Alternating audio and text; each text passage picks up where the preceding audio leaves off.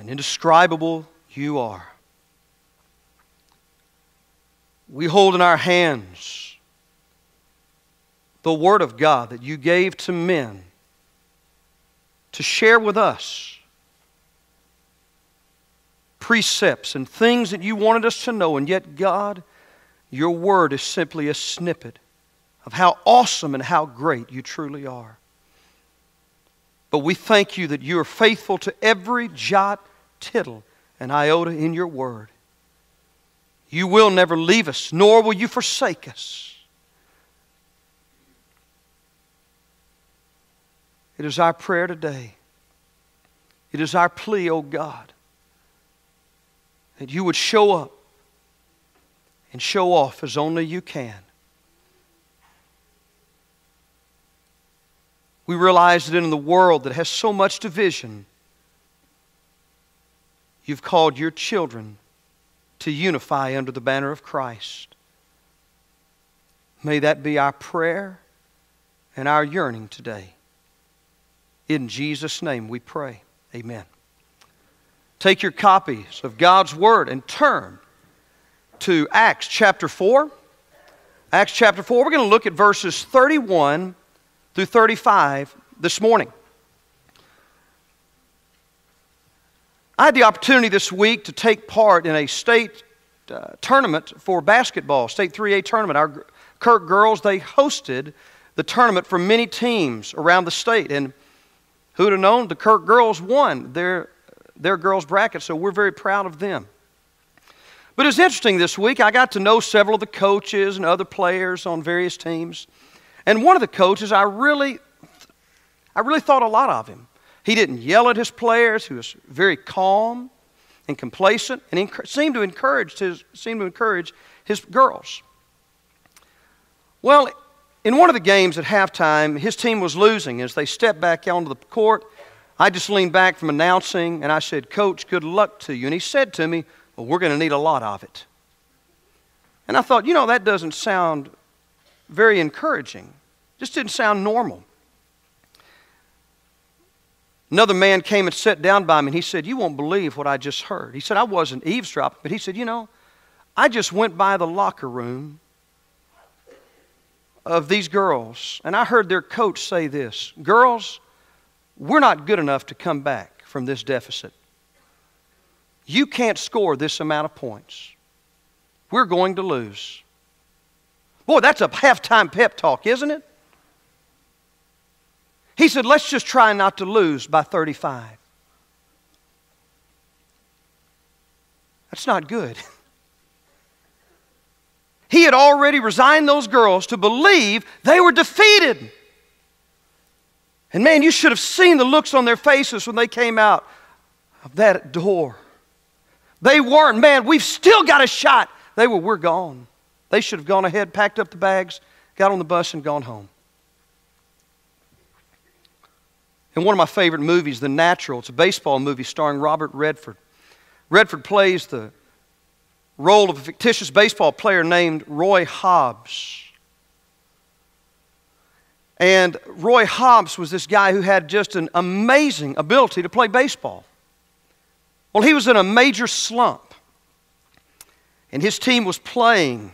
The New York Knights were playing in Chicago.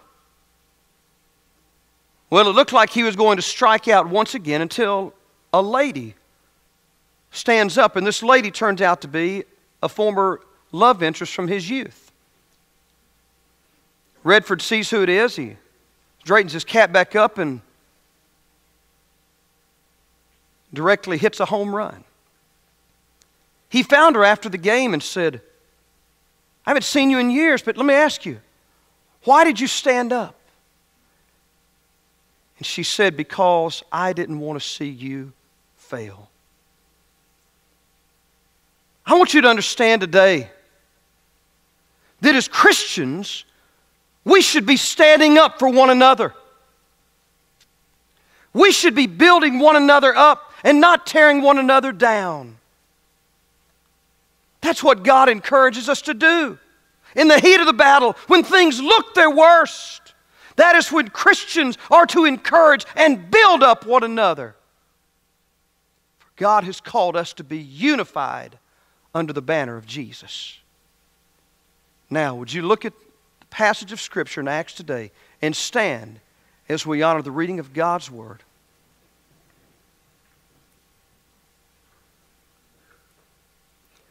Beginning in verse 31 of chapter 4. And when they had prayed, the place where they had gathered together was what? Was shaken. Now I want you to think about this for a moment. One of my favorite verses in all the Bible. This is not some kind of a Pentecostal thing where, God is just doing something, people get up and down and run the aisles. No, it's not that at all. The people of God are praying faithfully and intently and fervently. And God shows up. And He literally shakes the place because He is affirming their hearts in prayer. Have you ever been in a place where God shook the very foundation? The place where you were standing?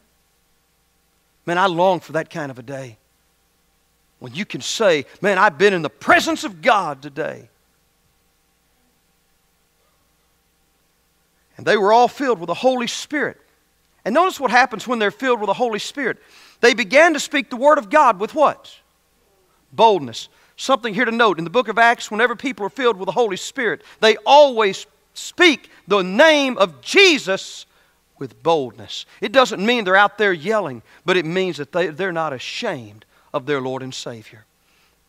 They're going to tell someone about Him and what He's done and is doing in their lives. Now verse 32.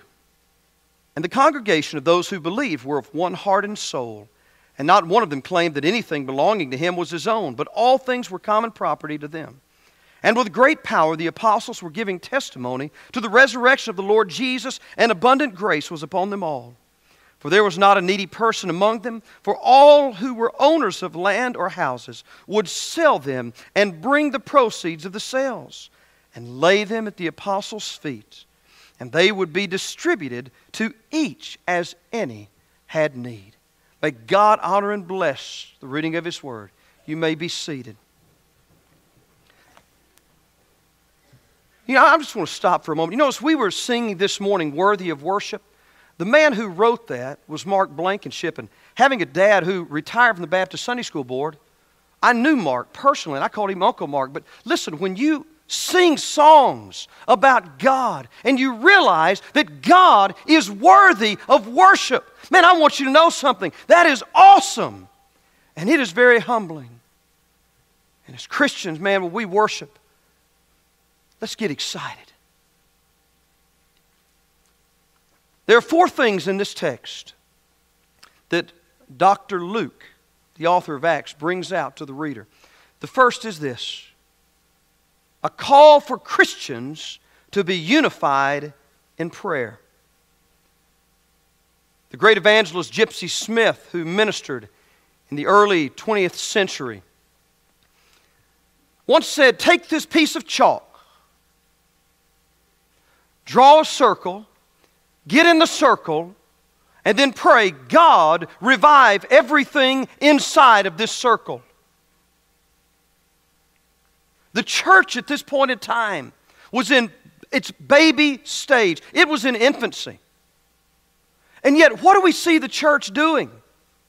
Man, the church is proclaiming the name of Jesus. It's not ashamed. It's not worried about what the outside world thinks about them. How many times in the church today, which has been established now for almost 2,000 years, how many times are we concerned about what people think, how we talk and act about Jesus? Well, what if somebody sees me go down front and pray? Man, I hope they see you go down front and pray, friend. Listen, you don't need to wait to the invitation. If God so leads, you come during the music time right now. You get saved, get things right with God. You don't need to wait until the invitation. I've known too many people who have dropped dead in the middle of a service, never made it to the invitation.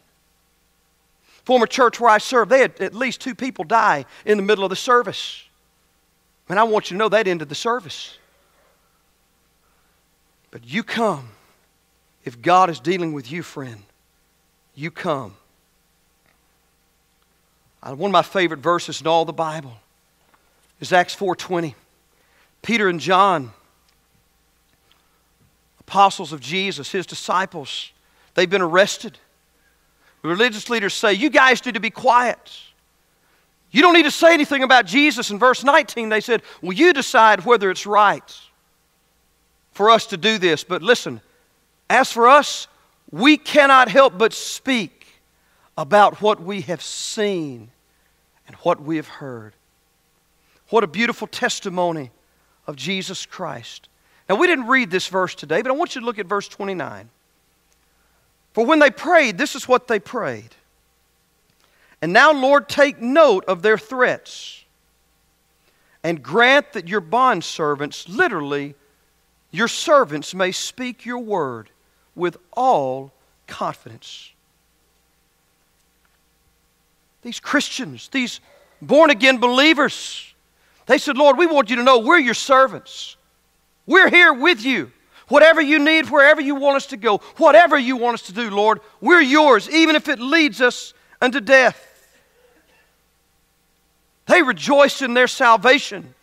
Following God and His will was primary to them. It was of cruciality, meaning it was important. They go on and say, Lord, don't simply just help us to be servants, but help us to speak. Have you ever felt like you're not smart enough to talk to God? I felt like that.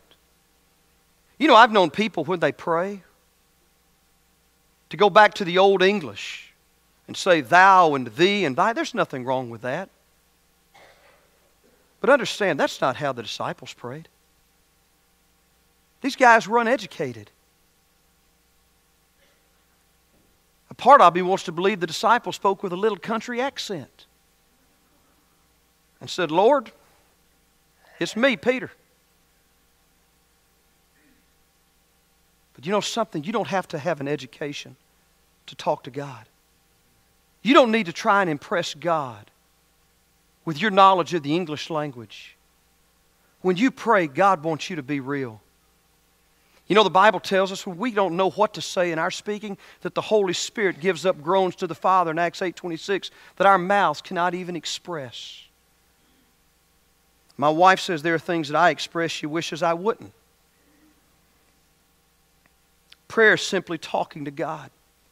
A third thing they ask God for is confidence. I've met grown men in life who say to me, Pastor, I don't feel confident, I don't feel comfortable praying in public. I just can't pray. There are people who don't have confidence in their prayer lives. There are people who don't have confidence in their worship. There are people who don't have confidence in themselves. There are people just like the coach I shared with you who don't have confidence that, you know what, the local church can do anything for Jesus Christ or that God can do anything of significance in their lives. And so, you know what? The church prayed for confidence to pray and to serve God. And God showed up and He gave them boldness. Do you not feel like you can do something that God can use you? Pray for confidence. Say, God, give me boldness to speak for you. God, give me boldness to live for you. If you look back at the 11 disciples, and I'm not including Judas, because at this time Judas is dead, and add one more, making 12, Matthias. Matthias is chosen in Acts chapter 1. If you look at these 12 men, they didn't have an education amongst them. But God wasn't concerned about what they knew. God was concerned about who they knew. And God used who they knew to make them tremendous witnesses for the gospel of Jesus Christ.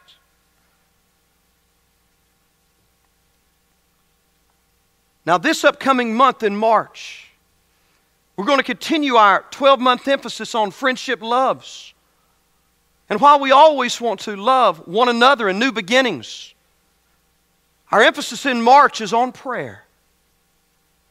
And you're going to see up here at the front and also on the back today are 31-day prayer devotionals that your staff has written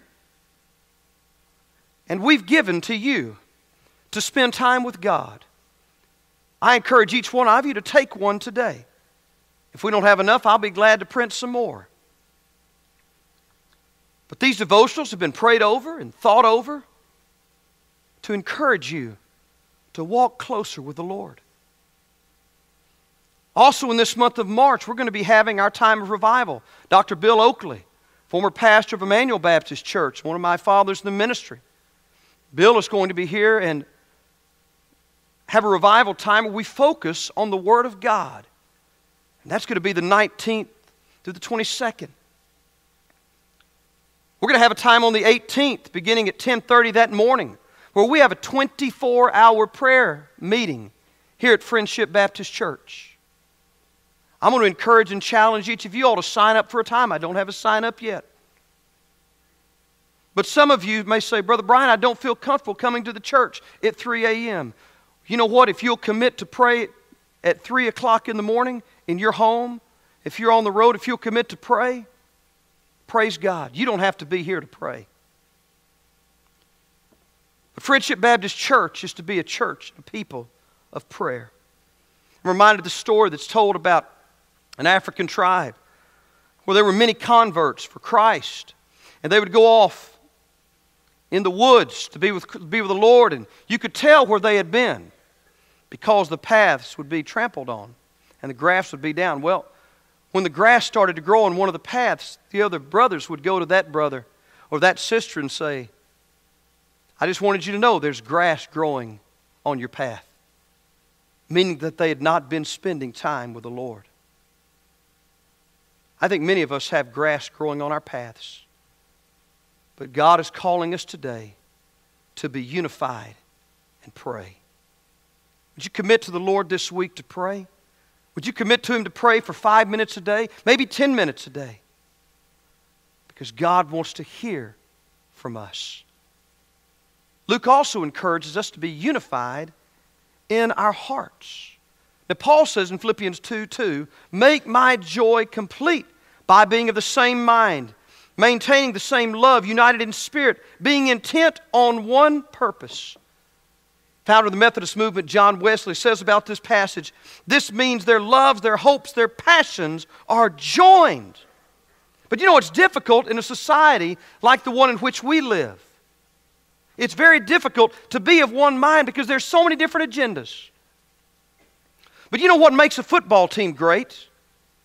Is not that all the same players play the same position, but that all the players have the same goal and purpose in mind, and that is the end zone. Or to stop a team from advancing to the end zone. Have you ever heard an orchestra where everyone simply tries to play the same note? What makes an orchestra beautiful is that there are many different notes that are being played by different instruments, but they're playing them to the same song or to the same tune. The same thing can be said about a choir. Not everyone sings bass or alto or tenor. And I've been hoarse, and I'm pretty hoarse today. But it's that when we sing various notes, and when you put them together, man, it makes a beautiful sound for the Lord. But you know what? When it comes to singing, it's not the sound God's concerned about, but the heart. And here Luke says, the Christians were of one heart. You see, they knew they were a marked people. And if they broke rank, the enemy was coming against them, and he would pick them off one by one. Everything they had was used to the furtherance of God's kingdom. Whether it was their money, whether it was their possessions, their time, even their own lives, whatever they had. Look at the end of verse 32. No one claimed that anything he had was his own. Man, can we do that? Do we do that? There have been some that have said, well, Luke was just thinking about a utopian society. I don't believe so. I believe that the Bible says exactly what was happening in the lives of these new believers. That people were so excited, so humbled, so broken, so blessed to be saved under the lordship of Jesus Christ, that everything they had, they said, Lord, it's not ours, but it's yours. Take it and use it for your glory, for your kingdom, that others may know exactly the same joy that we know today. Man, that ought to be the heart of the New Testament church today. But it's hard. And it's very challenging. In the Old Testament, a story is told about King Hezekiah. King Hezekiah had become sick. And there were emissaries from Babylon, a neighboring nation, that came to wish him well. And King Hezekiah had prayed to the Lord to spare his life, and God said, I'm going to spare it for a few more years, 15 to be precise. But he said, I'm so glad you came. Let me show you all that I have. And so Hezekiah began to show them all of his storehouses, all of the gold, all of the silver. And you know what happens when Hezekiah dies? Those emissaries in that nation come back and they take by force the things that Hezekiah showed to them. You see, Hezekiah struggled with something that you and I often struggle with as well. Too often we brag about our stuff instead of bragging about the greatness of our God. And that's where we should get our joy. Because all the stuff we have is one day going to rot. It's going to go away and turn into nothingness. But man, the treasure we store up in heaven will never rust or go away. Third, we are to be unified in a personal witness. Now, it was obvious in the church that there was life change. It was obvious. The outsiders knew this. They knew that they were not acting like the normal world. They wanted to know what was different. And guess what? The church told them what was different. Jesus is different. The Bible says when they told them, people got saved. They got right with God, and they wanted to become believers too, because they wanted what these Christians had in their own lives. These believers didn't simply believe one way and then act another. Have you ever known anybody to do that? Hell, this is what I believe, but that's not how I live my life. They believed that Jesus Christ was resurrected from the dead, and as a result, that death had been conquered, the consequences of sin eliminated, and they could be born again and have life everlasting through His name. And they wanted other people to know that as well. That's why in the Old Testament, God tells the people of Israel, I want you to be a light to the nations. You bring people who aren't in the fold. You bring them in, because I want them to be my people as well. We can't get away from this idea of personal witnessing. I was talking to one of our men at the state convention 2 weeks ago, and he shared with me, you know, Brian, we're looking at revitalization of church planting, but we really want to focus in Mississippi in some church revitalization. Could you give us some ideas? And so we talked a little bit, as that's part of what I do in my degree. And he said, there's one of the churches in Mississippi that I talked to this past week, and this is what they told me. Well, sir, we appreciate you for wanting to help us, but listen. We have 10 people here, and we're very happy. When the 10 of us die, then you can get somebody else to close the door. You know what they were saying?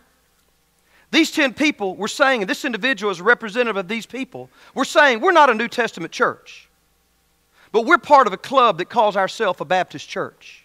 We're not interested in proclaiming the name of Jesus to anyone else because we're happy where we are and with who we have. And so when we're done on this time of earth, fulfilling our own desires, then you could come, close the doors to this physical building we call our club, our church, and we'll be good and gone to glory wherever we are. You know, something tells me that's just not why Jesus died. That's not the power of the cross. Man, listen, we ought to be telling people about Jesus. People aren't running into the walls of the church. Several reasons why. I don't have to go into them. You know. Man, when they see our lives, are our lives different than the lives of the world? Are our lives changed? Are our lives transformed? I want to tell you something I've learned about Grenada, Mississippi. There are a lot of people in Grenada that want to talk about Jesus. But I can tell you this, your pastor doesn't want to talk about Jesus. I want to be about Jesus. There's the difference. And if you want to be about Jesus Christ, that means that you're going to be about commitment. You're going to be about sacrifice. And you're going to be about His kingdom and His things. not about playing a game. We have too many people in our society that play a game. And guys, I want to tell you, one day, there's going to be an end game. And we're going to stand before God and have to tell God why we played a game instead of live for Jesus. Too many people tell me, preacher, I'm okay with Jesus. Jesus didn't die for me to be okay. Jesus died for me to live victoriously. The church has a great story to share.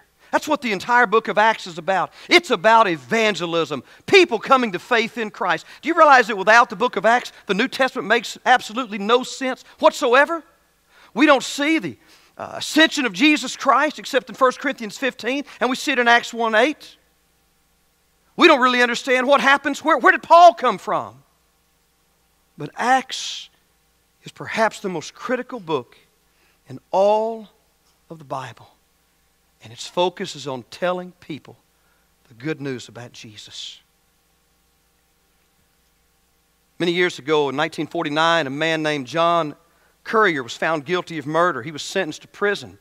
After he'd been in prison for a while, his location was moved to a work farm outside of Nashville, Tennessee. His prison sentence was terminated in 1968. Why, I have no idea, but it was terminated.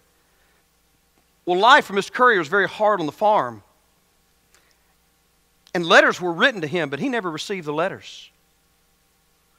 And so 10 years after this letter was written, this man continued to work. The man who owned the farm, he died. But this man continued to work until one day a parole officer in Tennessee found out what was going on. He went to this man and said, look, man, here's the letter. You're free. Your debts have been forgiven. I want to ask you, what would you do if someone sent to you an important message and year after year that message was never delivered? Man, I want you to know today, God is delivering His message to you.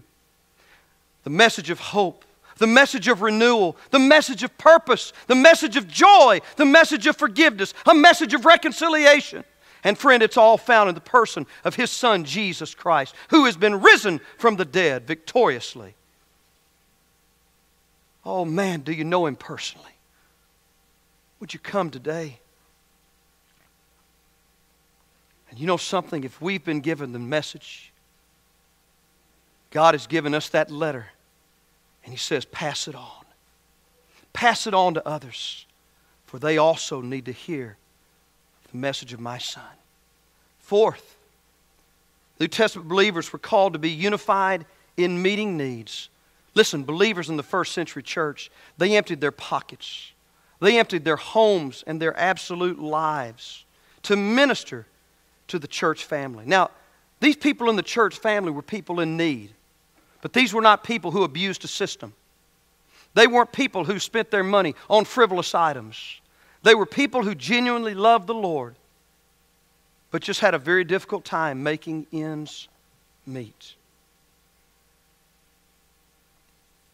I love what the psalmist says in Psalm 37:25.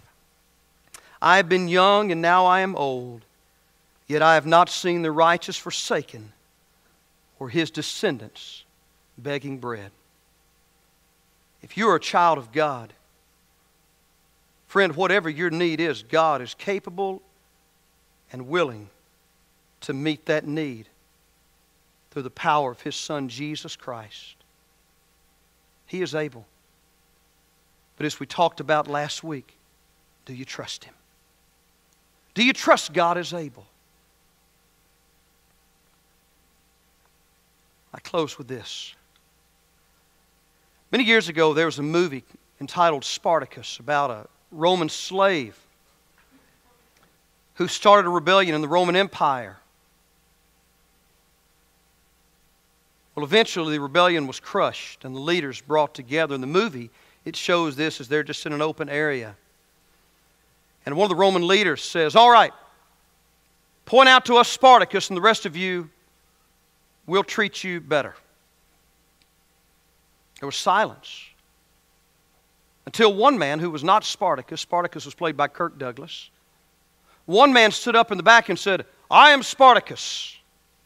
And another man stood up and said, "No, I am Spartacus." Another, "No, I am Spartacus." And one by one, each of these men stood up and said, "I am Spartacus." Even though they were not, they were willing to pay the price.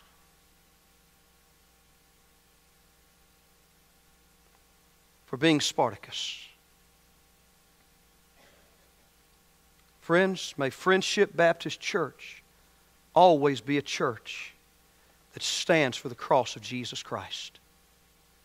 May we be a church that supports one another by being unified through prayer, through personal witnessing, through our hearts, through meeting needs. May we always yearn to accomplish the purposes of the kingdom of God. I'll even share with you something I've talked to about with our associational missions director. I've talked about planting a church here in Grenada. Because there's a very specific type of church that we don't have. And there's a people group who needs a church. They need not only a place to worship, but they need to be the body of Christ.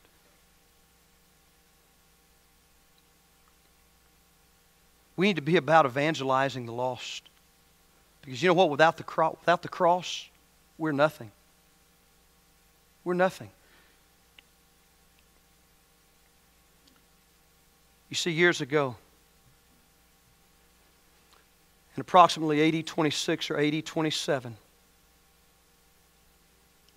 on a day in either March or April, most likely,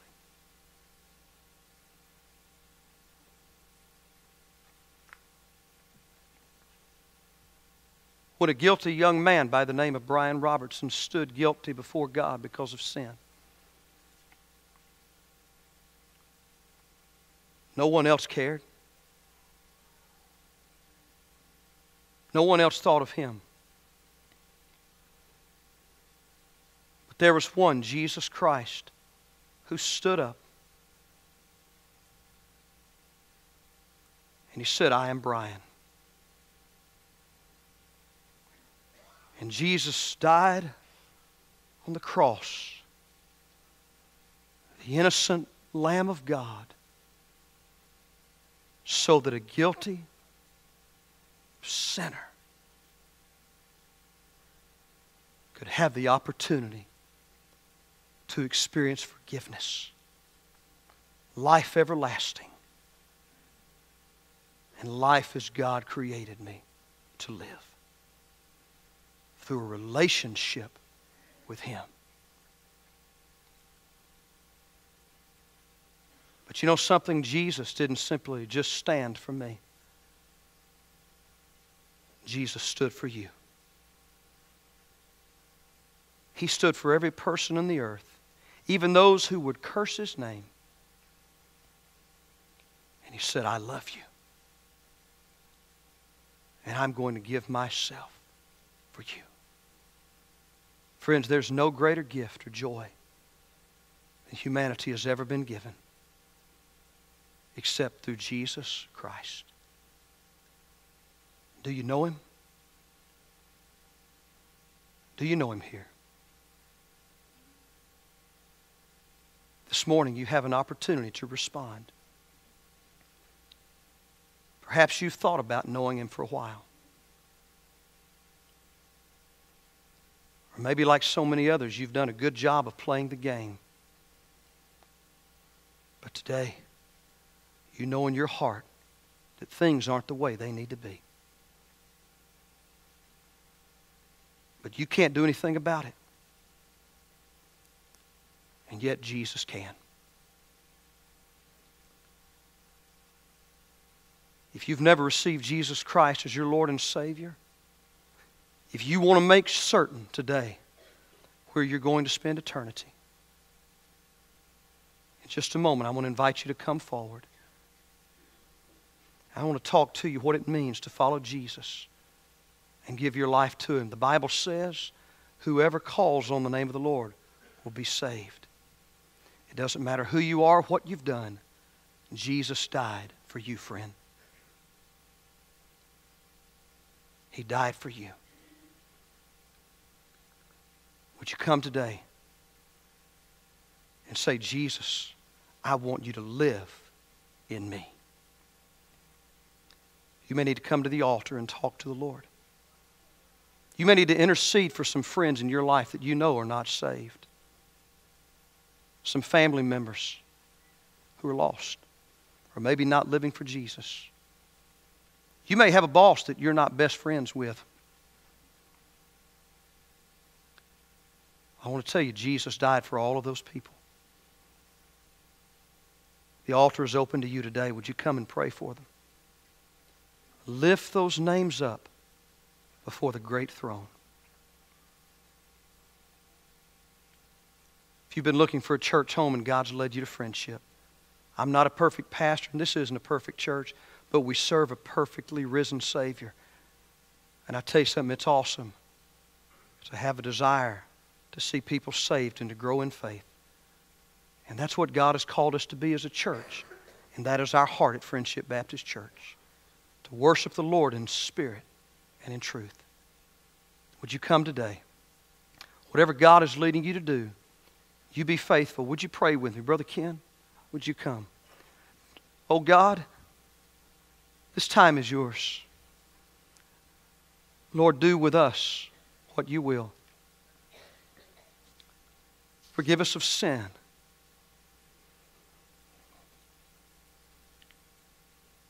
Lord, I believe there are people today who need to make a decision for Christ. The Bible tells us whoever calls on the name of the Lord shall be saved. Whoever. Thank you, Lord. Thank you for loving us. Lord, may your Spirit move in a sweet and powerful way. And may we say yes to what you're calling us to do. In Jesus' name we pray. Amen. Would you stand this morning and respond to the Lord?